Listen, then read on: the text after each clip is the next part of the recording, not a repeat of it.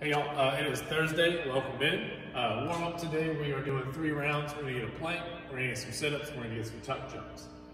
3 rounds through, right? So 1 minute plank. What we're looking for here, down on the forearms, trying to keep a good straight body position. We're gonna hold here for 1 minute. If we do need to modify the plank, you can also put your arms up onto a raised surface, so maybe on the couch, on a chair, just holding on to that surface and still maintaining that straight body position, just with the hands elevated like we would modifying push-ups. After we get our plank, we're gonna roll on over. We're gonna get 15 good old sit-ups. If you want to use an ab mat, please go ahead. And then once you get through the 15 sit-ups, we're gonna get our tuck jumps. All right, tuck jumps, standing in place. We're gonna load as we jump up, tucking the knees up towards the armpits, towards the chest.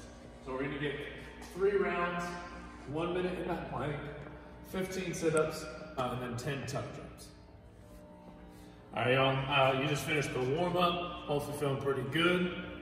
What we're gonna do for the workout today is that you are going to go 10 down to 1.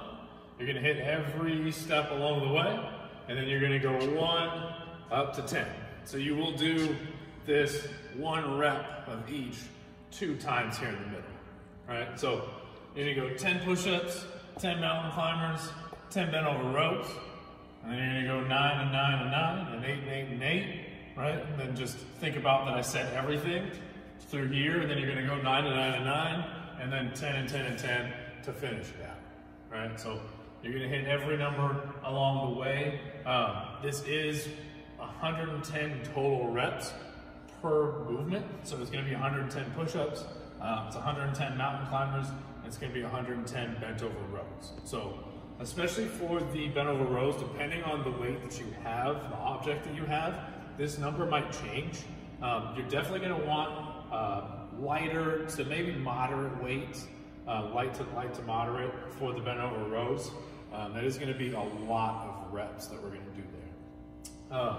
The mountain climbers, it is per leg for the reps. All right, so when you do 10, it's gonna be 10 per leg. All right, and I'll show you what that looks like, don't worry about it. But first, push-ups. All right, so we're gonna come down, we're set, push-ups, we're touching our chest to the ground, keeping a good straight body position, and we're extending the arms at the top. Touch the chest, extend the arms. All right, of course, we can modify this by going hands up onto a couch, onto a box, onto a chair. If you don't have anything like that, then going from the knees can work also. Here, we're still trying to keep some good tension with the abdomen. Once you finish the push-ups, we're gonna go right into our mountain climbers. All right, so mountain climber, you're bringing your toe up basically to the palm. We are going back and forth with the feet. Now again, it's gonna be per leg, whatever number you're on. So it's 10 and 10, and the next round is 9 and 9, so on and so forth until you are done. And then that last one, we've got the bent over rows. All right, now, maybe you only have 1 object. If this is true, then we can alternate arms. All right, so maybe I just have the kettlebell. I can do row, and I can alternate each rep. Or if I want, I can go 5 reps one side, and then 5 on the other, and switch back and forth.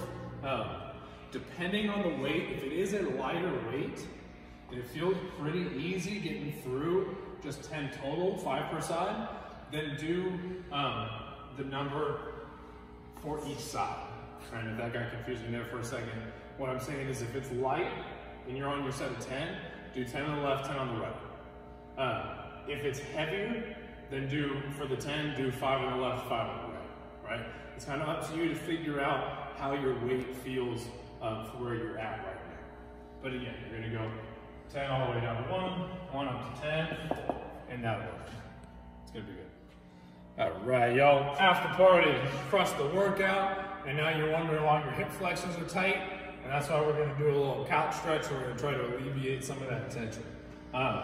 If you do have an ab mat or a towel or anything like that, because you're gonna do it against your wall at your home, I would definitely recommend using it, or if you have a couch and you're at your house, literally called a couch stretch because it's meant to be done on your couch. You would put your knee where you would normally put your butt, and you would put your toe where your back would normally go on your couch. Right? If that doesn't make sense, look it up online. Now, you're gonna go knee down, toe against the wall. We wanna get into the hip flexor.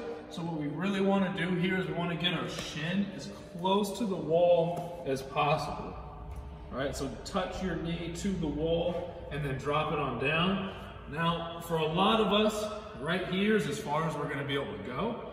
What you really wanna think is to drive this hip towards the ground. So we're trying to straighten our body out, push that hip down towards the ground, and you will feel a good stretch through the hip flexor here.